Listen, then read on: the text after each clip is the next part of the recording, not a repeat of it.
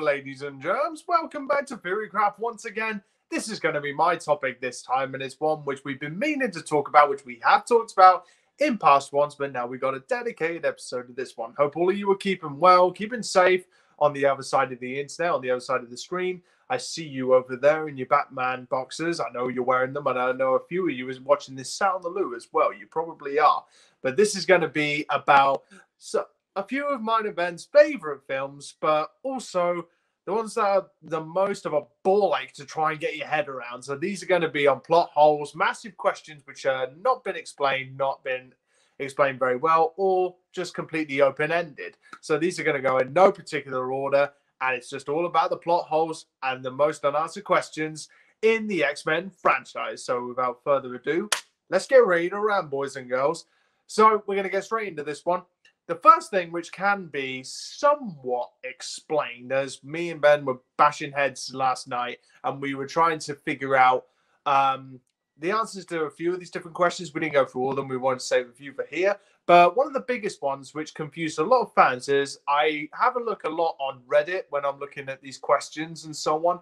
And one of the biggest ones that fans are still confused about, unless you were paying attention in the old Bryan Singer / Brett Ratner films, specifically in The Last Stand, is how is Charles Xavier alive in Days of Future Past? So I think it can be somewhat explained, but it's in a deleted scene, I think, when Moira McTaggart, but we'll go into her later, when she's carrying after a patient, which is Charles's brother, twin brother. Yeah, so the whole thing is that there's two deleted scenes. They kind of tweaked it a bit. So in Last Stand, they're in the classroom where Moira McTaggart's on about a comatose patient. They never fully exploit who it is or what they are, but just basically go along the lines of that he is a mutant with no potential, because obviously being comatose, you can't have powers working if you're comatose. In the deleted scene, it's further explained that it's actually Charles's twin, which, for logic reasons, the fact that his ability is mostly down to telepathy, I think caused the twin to have brain damage to the point where there was no brain activity, and basically was just a body without a mind. Pretty much. Well, yeah, pretty much.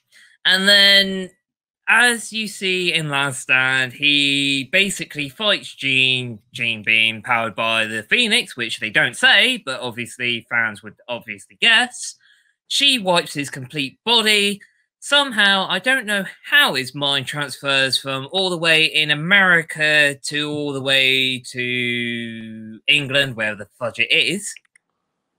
Basically transfers himself in his vegetable brother's body, and basically that's it. Like, he basically talks to Moira and says that it's him, and basically has to do, I don't know what they even say. He basically just has to find a way of getting the X-Men back together after Jean had basically wiped everybody apart, and try to sort of fix what had to be fixed.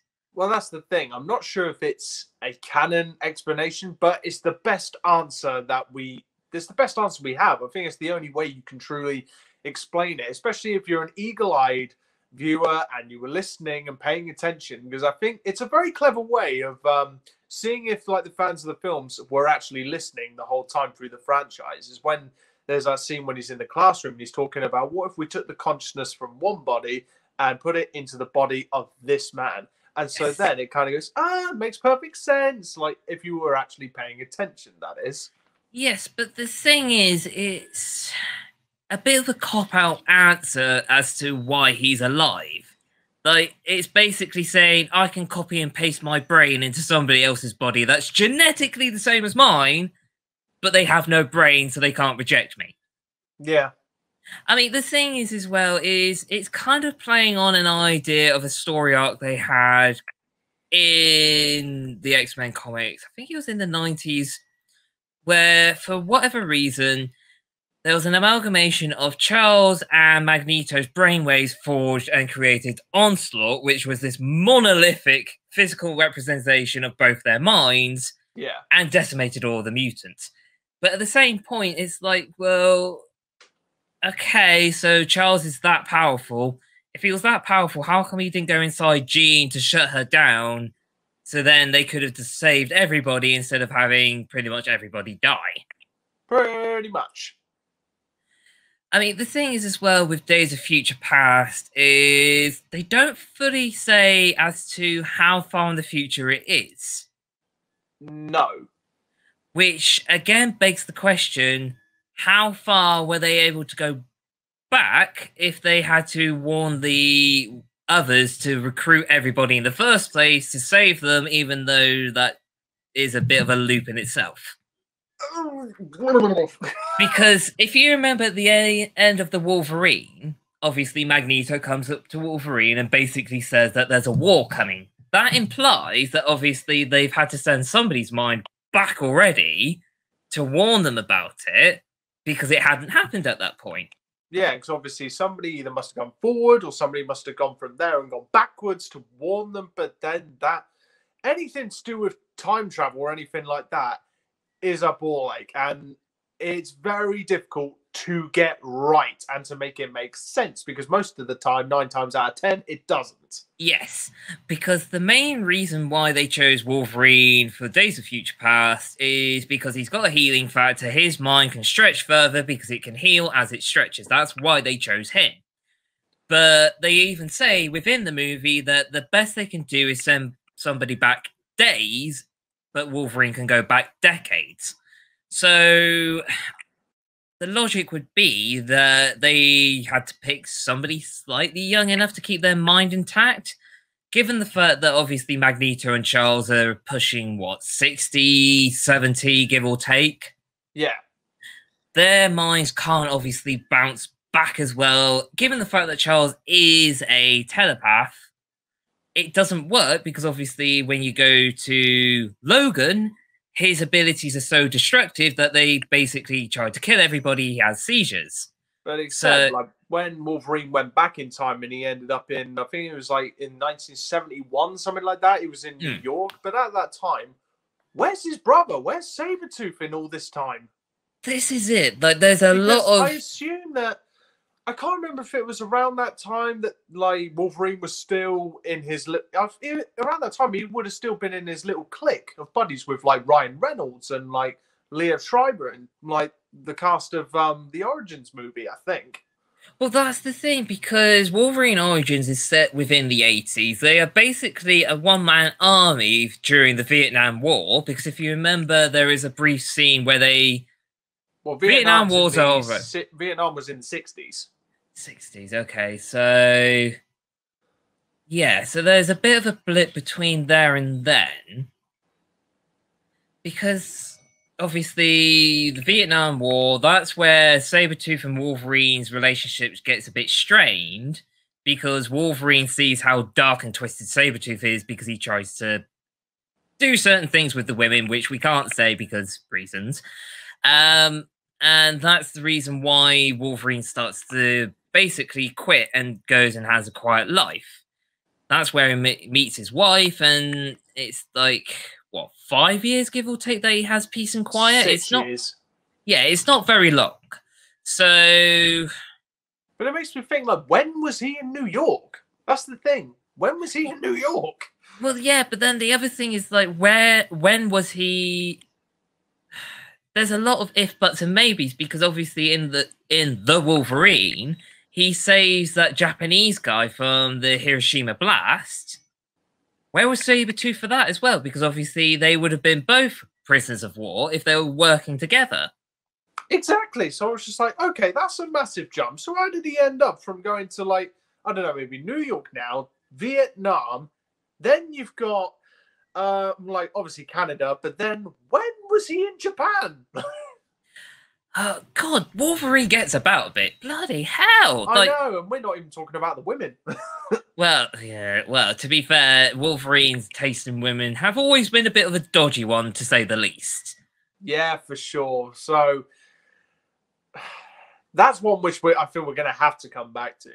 But when you were saying about all the different things, like the main meat and potatoes of this video is ever since the newer films came out, sort of First Class and so on, Days of Future Past and all that, it really muddled up the timelines that we have. Because, best example, Moira McTaggart. So Moira McTaggart, obviously, love interest of Charles, which we saw in First Class, and also in Apocalypse.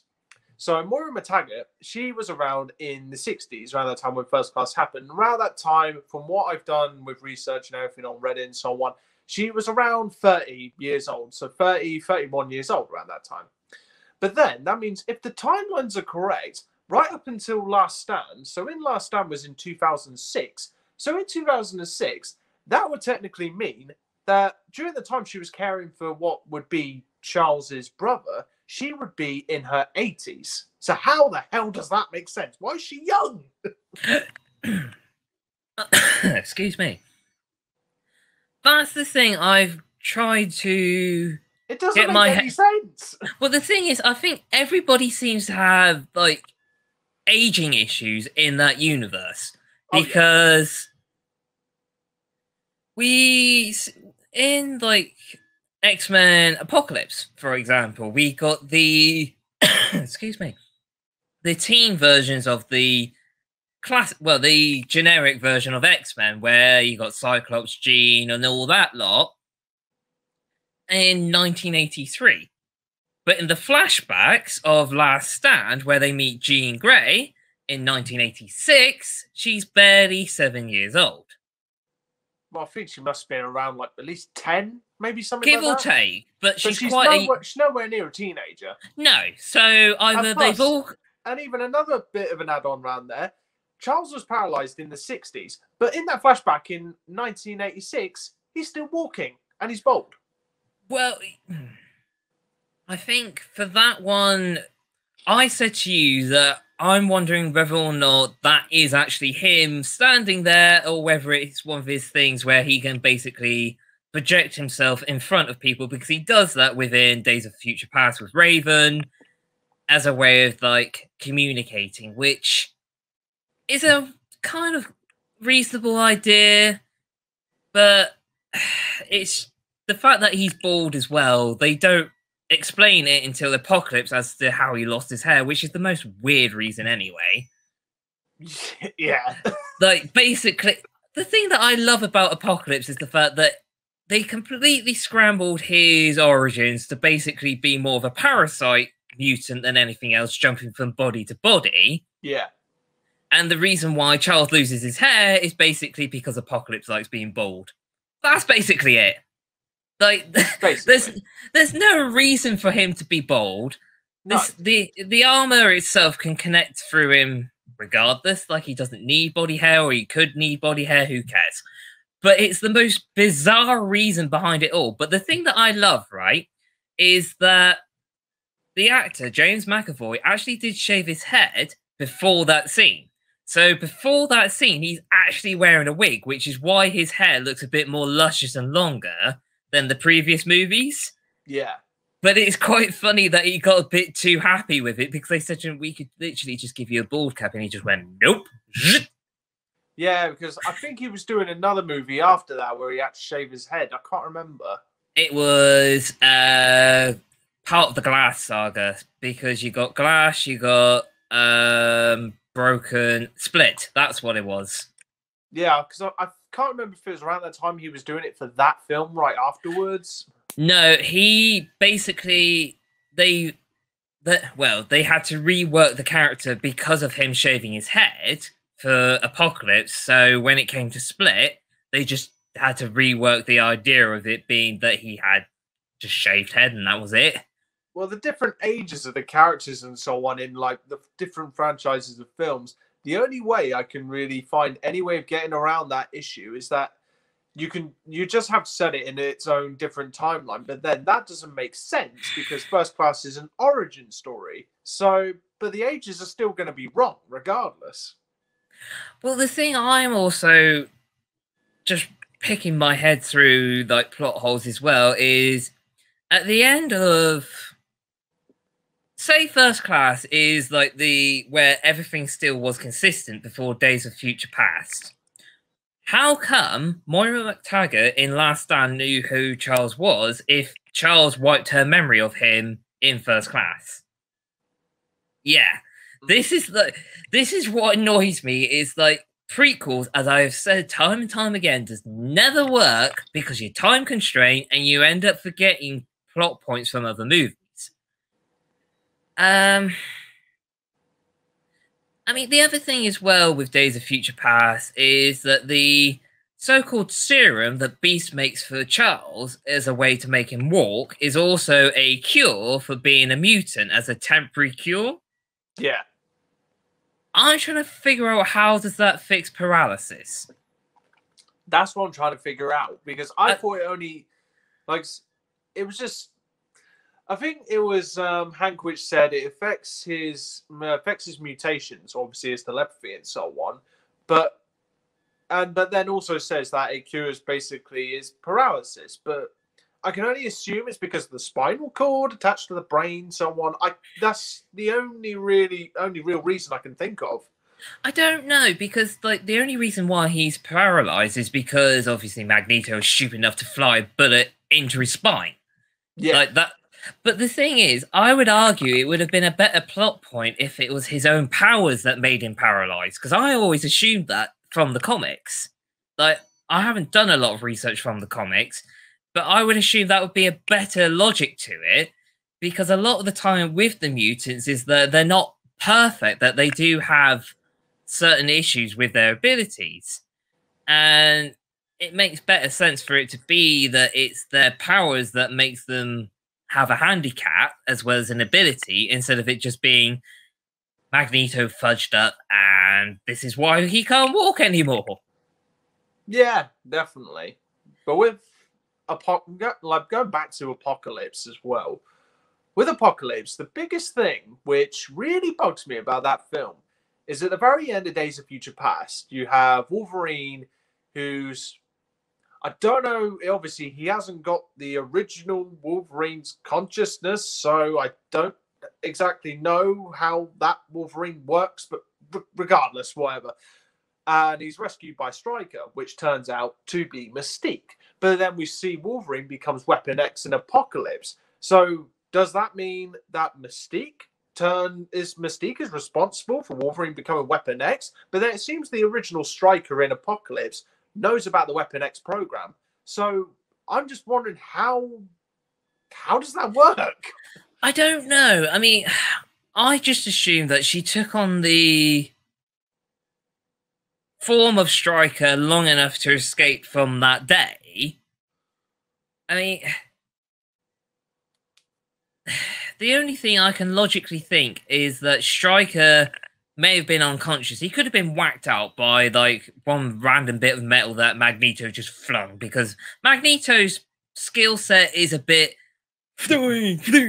like you just hope for the best that some yeah. But obviously there was so many government officials there that they could have mentioned it offhandedly that whatever happened to Wolverine, that he had all those random pipes and survived being drowned and just came out fresh as a daisy. So he could have gone, I could come up with a dastardly plan to weaponize this guy. Because obviously with the Apocalypse version of Wolverine, he's very feral because that's him in his berserker rage. Because part of the Weapon X programming was the point that they were going to rework his mind to be a weapon that they could control. Yeah. But obviously things didn't happen. So I don't know. It's one of these random plot holes where we can kind of tie it, but we also trying to figure out how, when, and why. Yeah, exactly. Just like, because that really sent me into a loop. So it made me think, is Raven, Mystique, responsible for creating Weapon X? But then like I was thinking, is Apocalypse in a timeline all of its own? It's its own alternate story, which I think it may be. I'm not sure, but maybe. Well, the thing is as well with the time travel of that is A lot of people speculated, and I think the director even said so just offhandedly, that the reason why Apocalypse never came about before that was because of Days of Future Past, that because of the influx of time travel, it just awoken him somehow in some bizarre way. Yeah, but I would argue that Apocalypse would have happened anyway. Well, yeah, this is it. Like, this is why I just don't understand their logic with time travel. It would have had any bearing on Apocalypse whatsoever. Boris wishes he could travel through time. When would you go back to? Boris would go back to just before you were offered a green card so that you did not steal my airtime on this channel. Struth, you need help. It isn't my fault that your so-called talent isn't charismatic enough for these folks. But the thing is like... Apocalypse should have happened regardless, because the only thing... Moira was in Egypt randomly. Again, that was a thing that they didn't fully explain, because... Yeah, because I think Apocalypse... When is Apocalypse set? 1986. So 83. Yeah, and yet Moira doesn't seem to have aged a day. Yeah, I mean, the thing is... She goes to Egypt because they find a random tomb, but I can't fathom the logic as to why. She's not an archaeologist. She's a CIA or FBI agent. That's what I don't understand. Surely an archaeologist would have gone to do that job, not her.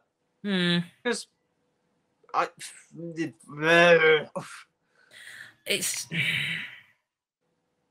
The only thing that I think is consistent from the majority of this is that Magneto was corrupted by Nazis. Like, that's the only thing that's been consistent from both different timelines. I like the way that they did his whole backstory. I liked the way they did that. I think it just gave a lot more gravitas to why Magneto, Eric Lenscher, Ian McKellen, you can kind of see...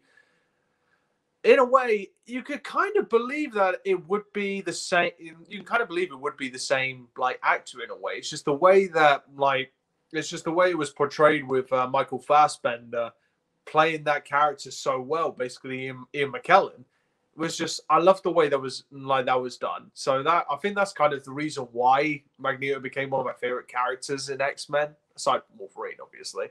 Yeah, I mean, the thing is, the whole concept of both Magneto and Charles was slightly mimicked by the ongoing race riots within the US with Malcolm X and got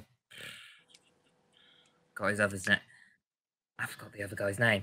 I'm going to go. Martin Luther King. That's the one. Basically, it was a mimic of their attitudes towards racism, because that was the kind of point of the mutants within the comics. And I think the thing is with Magneto is that even though his attitude was more violent and more destructive, it had a bit more of an impact in terms of what they were. Like, don't get me wrong, I like Charles to a degree, but his attitude to the problem was too passive. Because at the end of the day, yes, mutants is quite scary, but it's part of what happens. Like, there is always going to be mutations regardless, because things don't just suddenly stop evolving. And yet the attitude of the government seemed a bit too extreme compared to the actions of, like, what, 5 slightly chaotic mutants? Yeah. I mean, the thing is, as well, is you got the guy that Kevin Bacon plays, Henshaw. Oh, what was his friggin' name? I swear it's Henshaw, but I could be wrong. Yeah, I cannot remember his name, but I'm sure you lot, if you've watched First Class, you should know what we're on about. But again, why wasn't that brought up sooner in terms of the previous films? Because that is still technically canon. Everything up until Days of Future Past is where things start to divert off. Yeah. So technically First Class is canon regardless. So then again, they never explain what happens to Pixie. They never explain what happens to Banshee. Because they have their costumes just shown off in Days of Future Past in a random room in the Pentagon. And also, they royally fudged up Cerebro, because in X-Men 1, it was Charles who said that him and Magneto built Cerebro. But Yes. by the looks of it, in First Class, neither of them had any part of it, which throws the first film out the window because it was made by Hank McCoy. Yes, it was, which again begs the question as to why, because Hank McCoy, at that point, he wasn't fully Beast, because obviously in the comics, he wasn't a fully, Beast version for a long, long time. He was just a random big dude that had very weird feet. But that's what makes me laugh, is that that was his original comic form, is that he was just a big dude with weird feet. Not the best power to have, which I'm glad they upgraded it. But again, it just begs the question as to why. I mean, the thing is, as well, is... It's just... There's just continuity. Continuity is just... Because obviously at the time, Bryan Singer, the original director, said, it stays quite candidly that it was Charles and Magneto who built Cerebro. And then First Class chucks all that out the window and says, no, Hank did it.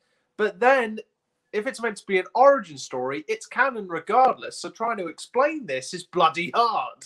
Yeah, because one other big issue is if Mystique and Charles grew up together, where the hell was she for so long when it came to the first trilogy?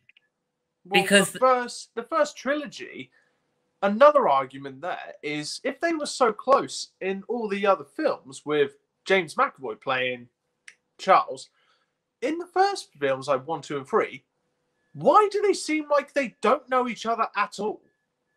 Yeah. It's not even hinted they had a relationship or anything. But the other thing as well is in Last Stand, she gets the cure and she randomly transforms back to just being human. So then she barely looks, 30, give or take? Round about that. Not very old. Mid-30s at a push. So then when they meet as kids, they're 8 or 9, if not a little bit younger? So that means they're round about our age, I'd say, in First Class, I think. Yeah. Round about our age. So yeah. But then if Last Stand's set in 2006, I see where you're going now. Yeah, so then she would logically be 50-something, if not 60-something. No, to a degree. She'd be older than that. Well, she'd be at least in her 80s by The Last Stand. Well, if there's going to be teens during the 1960s, that means that you've got to take away 10 years for them to have met about when they're 7 or 8. So that's 1950. So let's say 1955. Okay, they're about 7 or 8. So it's about 50 years to 2003, give or take. So yeah, it's about 50, maybe 60 at the most she should be. But again, it's how is it that she looks barely 30? Well, I think there was... Yes, it harkens back to when Beast is analysing her blood. So, basically, I think he said something along the lines of that she doesn't age just like normal mutants or humans, as she ages at a much slower rate. Yeah, but then surely, logically, that would be nerfed by the cure, because obviously her aging is down to her ability, because being a shapeshifter means that she can regress cured, shouldn't she go to the age that she should be? This is what I mean. This is why it's always bugged me that she ends up being a very attractive 30-year-old. Yeah, which I'm sure, lots of teenage boys, when they saw that scene, just went, yes. But then, again, the other thing I find really, really fiddly with the logic of the cure is meant to take away their powers is that you see at the end of that movie, Eric gets stabbed with what? 3 serums? Like quite a 4. lot. 4. Which means that logically he should not be able to get his powers back. Yeah, But about 4 or 5. But by the end of the movie, he's got a coin or something, and he managed to make it twitch. He's like basically sat at a chess table by himself, and you see when he sticks his hand out and it moves very slightly. So then the logic being is that obviously Mystique would get her powers back sooner if she only But had she was one only dose. injected with 1. Now, I know there's different classifications in terms of mutants and their abilities, but I would argue that Mystique is meant to be Omega level to a degree, being a shapeshifter, because it does take a lot of toll practice and a lot of physical energy to sustain one form for so long. Yeah. So the thing is like she shapeshifts between genders like that, okay? That takes a hell of a toll to be able to shapeshift from a male to a female so quick. Talking of shapeshifting as well, I can't remember where it's in. I think it's in Apocalypse. It's at some point in Apocalypse. When she shapeshifts and obviously is able to replicate clothing and so on, that would obviously be part of her body because she's materialized it from a mutation. How was she able to take her jacket off? I know, that's something that's really pissed me off. I'm like, no, that shouldn't be possible. But it's happened more than once, because it's happened with the previous actress that was Mystique. Because I swear it's either with Jennifer Lawrence or with the previous actress. There's a scene where she's wearing a jacket and she uses it as a way of like fighting with people. Yeah. And it really bugs me because it's like, but how's that possible? Because that would technically mean that's your skin. Yeah, that's part of her body, so she shouldn't be able to take it off. No, but it really bugs me because the thing is, like, you got so many different shapeshifters within comics. One of the most powerful ones is a DC character known as Martian Manhunter. And within the whole scope of the Supergirl series, he's in it. They explain that their clothing is organic, so it mimics their like brainwaves, which makes sense because at least it shapes with them when they want to dress a certain way with a certain person. But when you've got someone who's Mystique, who's pretty much naked the entire time, because that's the thing. I never understood that logic in the original movies, why they made her naked. Because in the comics, given the fact her costume is a bit of an odd loincloth thing. Makes perfect sense, to be honest.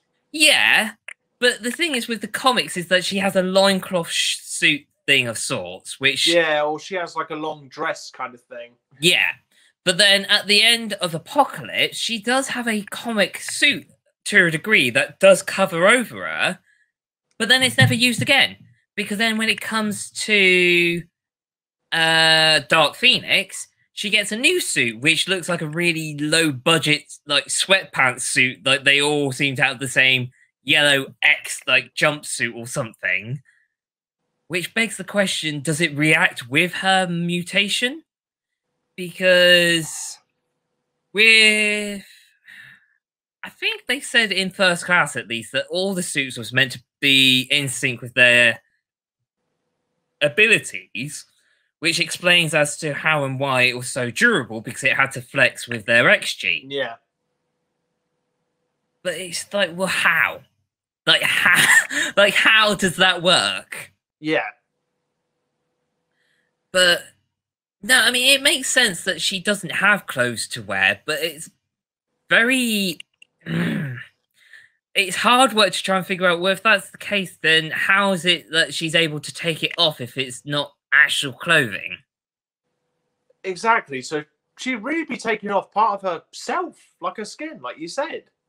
Well, the thing is, as well, I'd argue, I wouldn't say her healing factor is as good as Wolverine's, but I would say it's almost as good.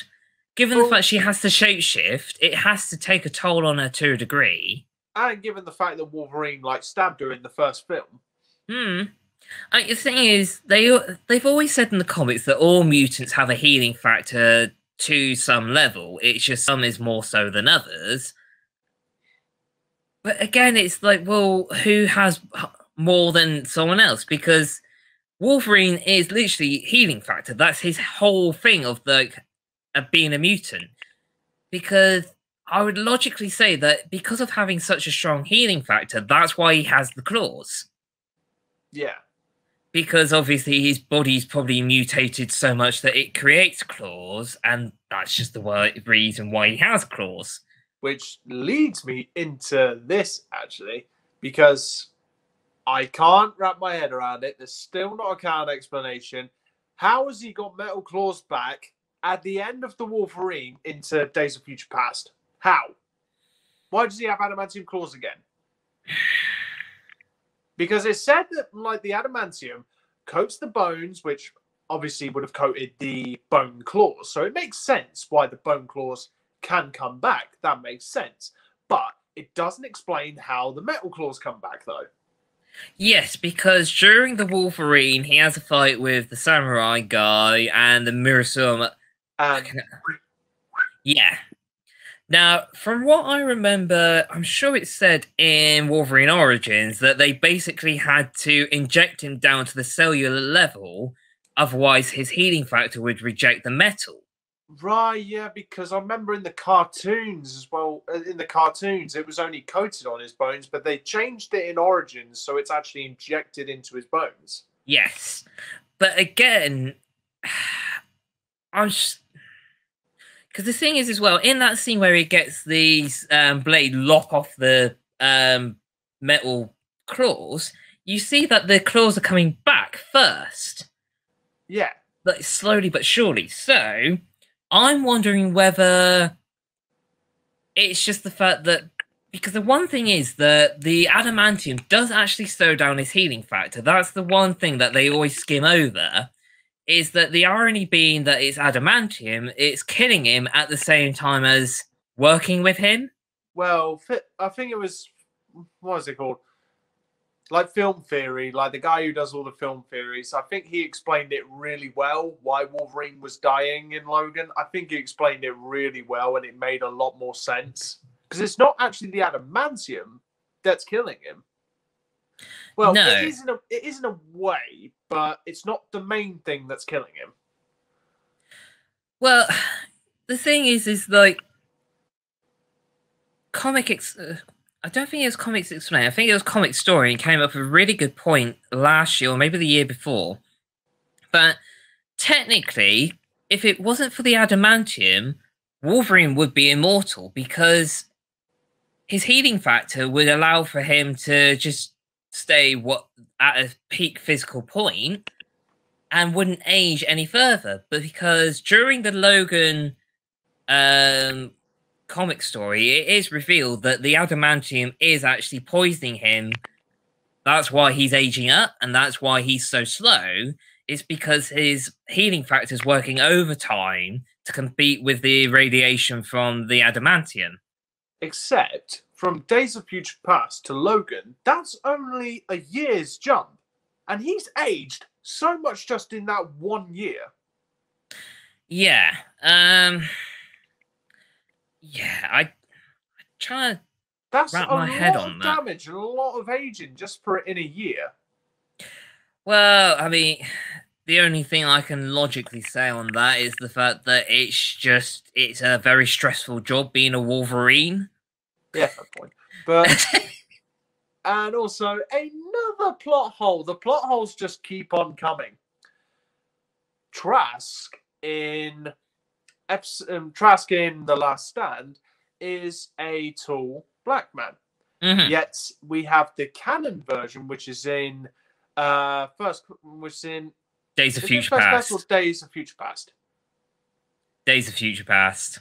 Yeah, so in Last Stand we got Trask, who is a tall black man, but then we got him in Days of Future Past, which is a short white midget. Which is what it should have been from the comics. So, why? I mean, the only thing I could kind of logically say is that maybe the original Trask, which is the short white guy, died because obviously midgets don't live forever. They don't have as long a lifespan. Just coincidence he took the same job and had the same name? Maybe it's like his adopted son. But then the thing that I'm trying to figure out is that if in Days of Future Past he had the technology available to create the Mark 1 version of Sentinels, at that point, why weren't they brought in sooner from the original movies? Because when you get up to Days of Future Past, the reason why they go back in time is because the Sentinels had been modified to the point where they had Mystique's ability to shift up and have the ways of combating against them. But that would then make the point that, well, whose technology is it then? If Trask died, because Mystique is the one that kills Trask in the original timeline, whose technology is it to be able to mimic her ability to shapeshift and mimic everyone else's ability? Oh, you're tearing me apart! As we like to say on this channel, it's more plot holes than Swiss cheese. But it is, like... it's trying to piece together so much, but we don't have enough string. We really don't. No, and very few answers. We can only speculate and speculate amongst ourselves and come up with some answers, or at least some plausible theories. But there's a few which, well, more than a few, because this thing's littered with them. And I would love for the directors and the writers just to come out and just give us an explanation. But either way, we're not going to be happy with the answers we get. No, and then the other thing that we have to perhaps add in to a degree is where the fudge does Deadpool fit into the rest of this? Given the fact... You mean Deadpool, did you say? Yeah, where does Deadpool fit? Because this is where... Don't get me started. Yeah, this is where things get really fudgy, okay? Because Deadpool's meant to be set in the modern day, but then Deadpool 2... There's that funny little scene that I love to bits where you see the Days of Future Past crew doing Dark Phoenix. Where now's Deadpool shoots the old one. Well, there's that, but there's also the scene where you got the Dark Phoenix lot where they're closing the doors because they're filming their movie. But that's meant to be set in the 80s, and yet Deadpool 2 is meant to be set in modern day.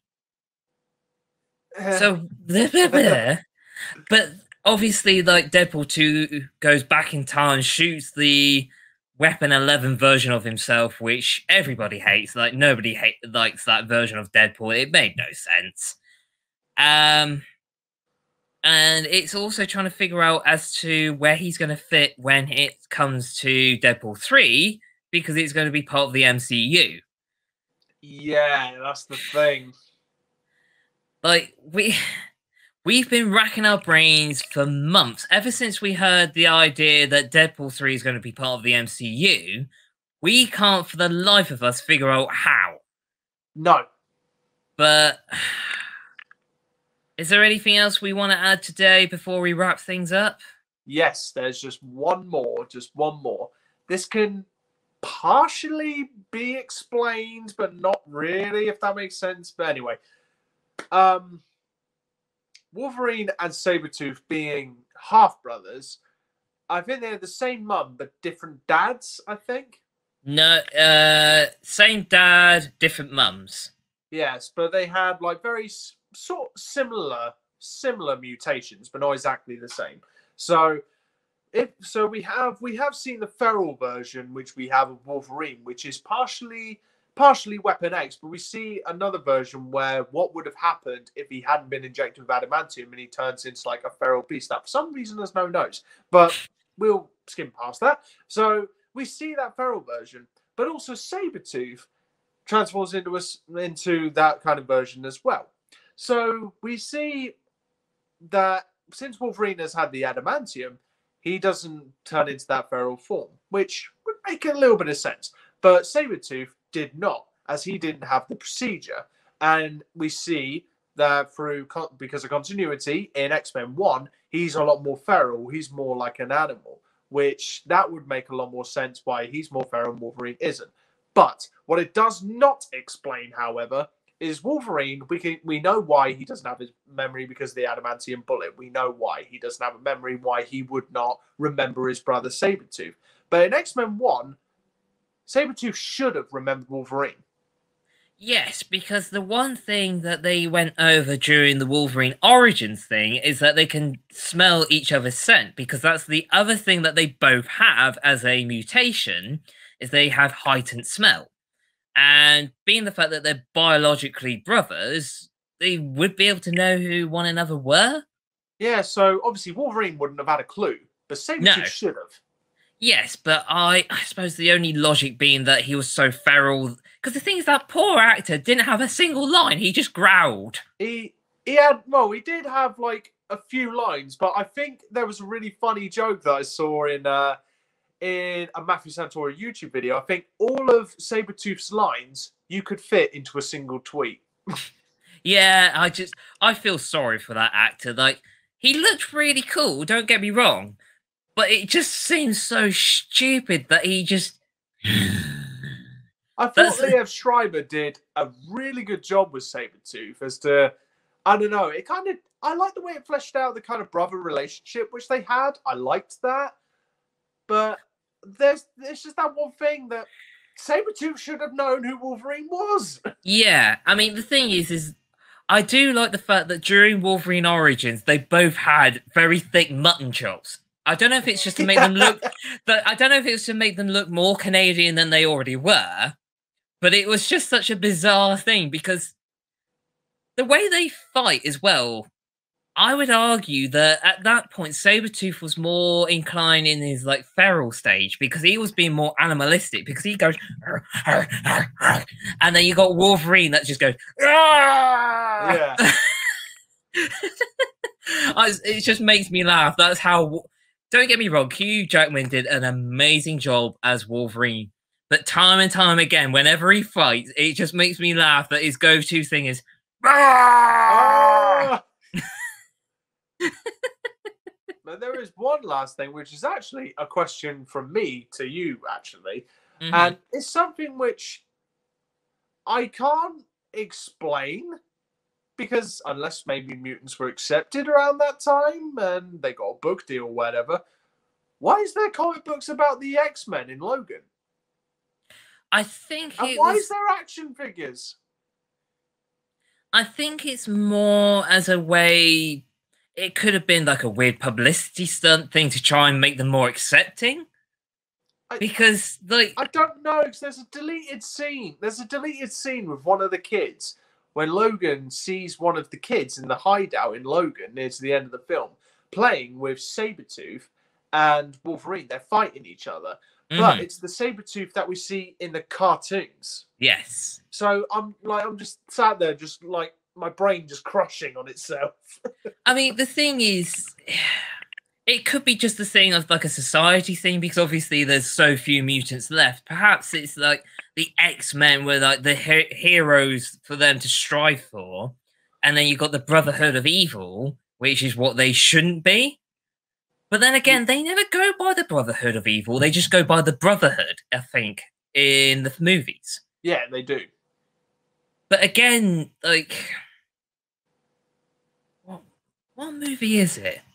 I think it's Apocalypse, where you have Toad, where he's randomly flipping burgers.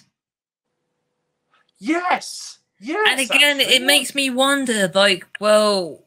How come he's got goggles? He looks more Toad-like there than he did in the other movies. Yeah, he looks very human in X-Men 1. But the other thing as well is that that's set in 2000, but yet he's younger there than he is in the 80s, because he's meant to be like 20 or so in... Everybody in these movies seems to have like either Benjamin Button syndrome or something, because they don't seem to age right. Yeah, although I'm hoping that... I love Deadpool takes the piss out of the films quite a lot, because he actually points out real things about it. Yes, he does, because he points out... I think there's like in Deadpool 2 where he goes, is it McAvoy or is it Patrick Stewart? Because he's trying to figure out where Charles Xavier is, because he's going around on his like chair. It was in the first Deadpool film where Colossus is dragging... Deadpool off, and he's like, I'm going to take you to the professor, and he goes, which one, McAvoy or Stewart? These timelines are so confusing. Yes. But that's another thing. If Deadpool is going to be in the MCU, why is Colossus Russian in Deadpool? Well, because he's supposed to be. Like, he's... But then, why is he American in the original? I think it was just the fact that the actor couldn't do a Russian accent. That's the general gist. Continuity! Yeah, but the other thing as well for continuity is that the Colossus in the Deadpool movie is bigger than the Colossus that we had from the previous movie, because, like, the guy that played that Colossus was 6'5". He wasn't massive, but he was quite tall, considering that Hugh Jackman's about 6 foot. This is what I'm hoping when we get a new Wolverine that he is the right height, because Wolverine in the comics is 5'5". He's like 5'3", 5'4". Yeah, he's quite a short guy. Yeah, he's very tiny. There's a lot of things that we've got to hope and wish and pray for when it comes to the New Mutants, because there's a hell of a lot of characters they've barely touched on in the previous movies. So they can easily skim over the original mutants, but it's also trying to fit in the logic of a lot of things, like with Psylocke, who originally was Asian, but then she gets taken over by Betty Brand, who is the sister to Captain Britain. There's a lot of intertwining to try and figure out if they ever do it. But well, if they ever do it, I hope that we either have a series or a film for X-23, because I know it's been spoken about for years of it being in the works of an X-23 film or series, which I would die to see, just because instead of getting a rehash of a new Wolverine, we get like a different story, an alternative story of X-23, which I'd be really looking forward to see. Well, the thing is with X-23 is that she does have clone sisters, because I think she has 3 sisters. Yeah. They're all different ages, and the youngest one, I love the fact that she goes by the name Honey Badger. Like, she's like meant to look about 5 or 6, and it's like this. Well, she's basically the size of the X-23 that we got from Logan, and that's what I love, is this tiny little girl is like, ah! Like, it's bad. 6-year-olds are bad enough. You don't need to add in like a feral X gene as well. But yeah, absolutely bloody not. But anyway, this is just the few. We've rambled on for nearly an hour, as there was a lot to cover and a lot to get through and a lot of headaches, which I'm going to go take some paracetamol, drink a load of water, and fall asleep through pure exhaustion. Oh, but I'm glad we got through this. Next time is going to be Ben's topic. Have you got a topic? I want to go over plot holes within the Power Rangers saga. Like, I love Power Rangers to death. Don't get me wrong. But there is a lot of plot holes. And Too many plot holes. I think the biggest plot hole of it all is the fact that nobody ever seems to realize how many different Power Rangers there are. No, because considering... what was it? I can't even remember how many sets of Power Rangers there are. It's got to be... it's up there. It's been going for almost 30 years now, so if it's one team a year, it's 30 teams, give or take. But how do they very rarely know about each other? I know, like, they only seem to know about each other when there's a crossover, and that only happens once every so often. Yeah, but I'm going to be looking forward to discussing that. Yeah, so, yeah, that's going to be my topic for next time. And, again, thanks for joining us, everybody. We are 2 dudes and 2 furry little guys who rant, rave, and ramble all things sci-fi, comic book, or anything nerdy. And again, we hope to see you all soon. Subscribe to Theorycraft. And don't forget to like the video and turn on notifications for future videos. See you all soon. See you later.